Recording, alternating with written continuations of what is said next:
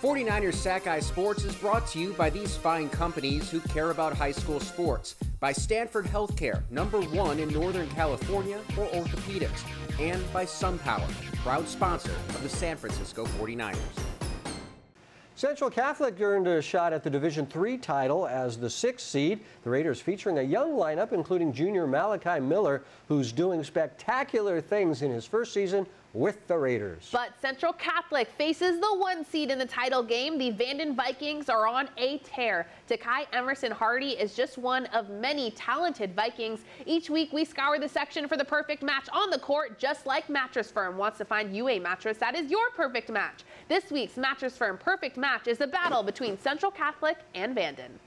Brian Mueller at Golden won Saturday night for a rematch of the D3 title game from 2 years ago. Vanden and Central Catholic. The Vikings won that 2020 matchup. This game was tight from the beginning. Malachi Miller coming out strong, leans into the jumper, and the Raiders had the early lead. Later in the quarter, Jalen Encinas gets it to Tyler Thompson. 4-3, we're tied at 12. Then, a minute later, Takai Emerson-Hardy unties it with the corner 3 ball. To the second quarter now, Jalen Nichols with a dime to Julian Kuper, who absorbs the contact and finishes. That ties it once again. Central Catholic down 5 late in the second. Armaan Grewal, by the power of Grewal, passes out of the double team, and Nichols nails the 3. And how about this going into halftime? Nichols, from his own free throw line at the buzzer.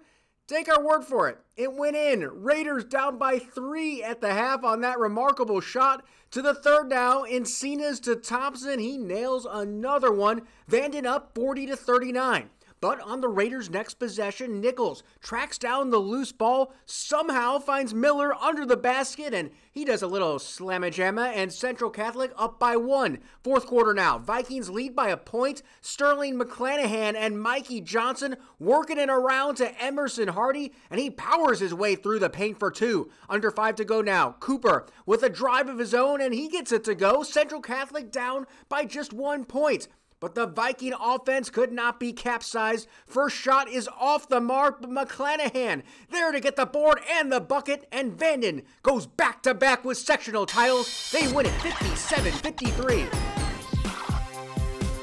Well, Vikings know a thing or two about chips, and here's the winner of the D3 championship, Vanden Vikings.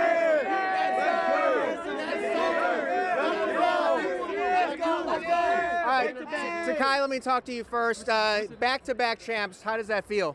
You know, it feels great, man. You know, it feels good to be back. You know, this really feels like home, you know, playing on it for the second time, you know, getting another ring, getting another banner for the school. It's always good to do, you know.